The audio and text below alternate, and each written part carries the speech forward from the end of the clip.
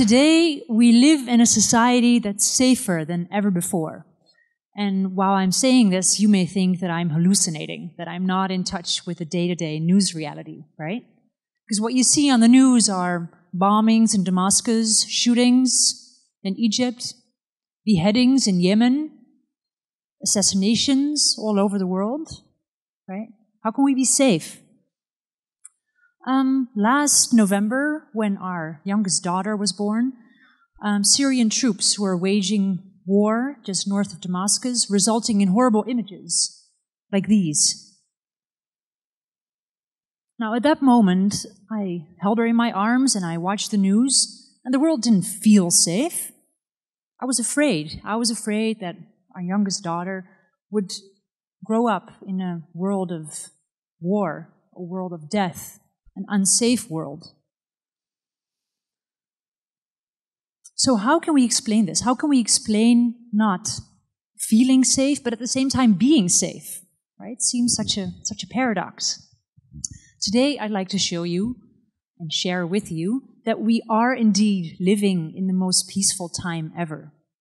Now, this idea is not new. Many scholars, most notably Steven Pinker at Harvard and Manuel Eisner at Cambridge, have devoted a great deal of research on this theme. And they and others have shown this, that the risk of dying in battle has decreased from a staggering 18 per 100,000 globally to less than 1 per 100,000. And this again may feel strange, right? But yes, this is including genocides such as in Rwanda, including wars such as in the Balkans and in the Middle East. So we've come a very long way from bringing down that rate. Now, deaths in battle are definitely important and appropriate to take a look at as a measure of peace. But what is even more important is homicide. Why? Because out of every 10 deaths, approximately 1 is responsible or is caused by war.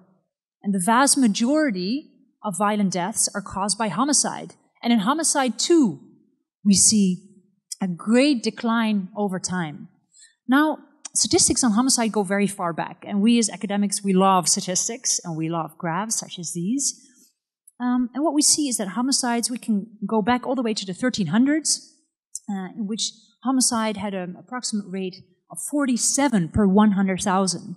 Now, just to compare, over centuries, this decreased tremendously to 6 globally, and even 2 in Western Europe, and even 1 or less than 1 in the Netherlands. Currently, in the Netherlands, approximately 150 people die a year of homicide. And you may argue, yes, those are 150 too many, but it's about the same risk as you dying from a stomach ulcer, for example. Right? So the odds are virtually, well, they're very, very low. So how can we be so wrong about something that seems so much in our face, right? Well, there are several reasons for this. And first of all, notably Steven Pinker has argued this, is that compared to several decades ago, or several centuries ago even, we identify with others much more than we do today, right? So it's only been recently that we've known the end of apartheid, or that women were given the same rights as men.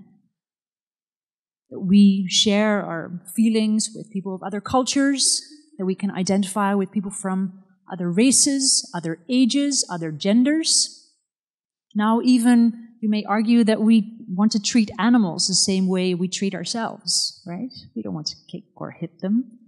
So we extrapolated those rights that we have to those of other cultures and other backgrounds as well, which leads us to think and to feel, when we see these horrible genocides, horrible wars around the world, when we see those happening, we think to ourselves, that victim isn't me, but it could have been me. I wasn't on that boulevard in Nice. I may have not been born in the south side of Chicago. I'm not from Rwanda, but that victim could have been me. Another element that's very different now than it was several decades ago is the hyperconnectivity of this world, right? We have a 24/7 news cycle informing us on all sorts of crimes occurring worldwide, and also via Instagram and Facebook and Twitter. The news is literally in our faces. And this is this is quite new. This is not something that has happened in centuries. It was actually in the 1960s this took place for the first time during the Eichmann trial. And that was the first time in history that people showed the atrocities of the Second World War, that they became familiar with the horrible things that happened in the Nazi concentration camps. And why? Because witnesses came to the stand, not just one, but 100, and they shared the story of what had happened to them. And that story was broadcasted all over the news, all over the world. Right? So that was the very first time. And ever since, this news cycle has extrapolated to, like I said, beheadings in Yemen, assassinations in San Salvador, homicides in Brazil. So now more than ever before, we are connected with people more so than ever before, and we identify with others more than ever before. Now we come to the point at which we may ask, okay, we may statistically be safer, not feel safer, but how to come to terms with this paradox, how to deal with this paradox. First of all, you may argue, yeah, well, let's go ahead and lead our daily lives. On the other hand, it also leads us to be more resilient, right, and be more aware of the dangers that are facing us. Another reason why we feel so fearful as we do nowadays is because we are constantly reminded of a threat that may be facing us. And maybe for some of you who visited the United States, there's a continuous announcement once you go into the subway, into the metro system, and there's this voice saying, if you see something, say something, and there's a 1-800 number that you can dial.